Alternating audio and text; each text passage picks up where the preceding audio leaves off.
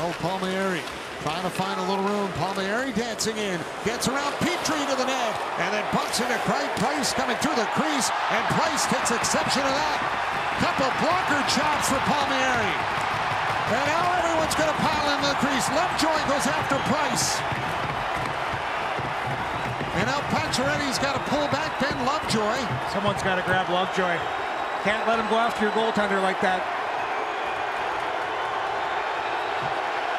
Everyone has a partner. Schneider came out of the net, got to about the blue line, but he's backed off. And Carey Price does not often get frustrated, but I think that's a message saying that's enough. He's still ticked off about that last goal being allowed. You can tell from his reaction right there.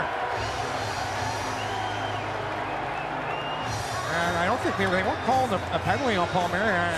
He's obviously upset about that.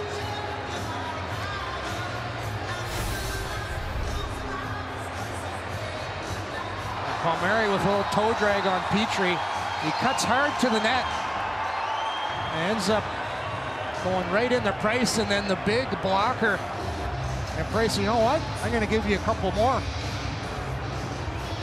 You saw Price's knee buck a little bit on that one, and one would have to think Price, with the injury, the issues he's had in the past, say, you know what? I've had enough. And in comes the cavalry, and Pacioretty right away jumps on the back of Lovejoy. Lovejoy, who, one of the tough guys for the New Jersey Devils, comes in there. Palmieri, let's see, right at the end there, just tries to drive hard, battling Petrie.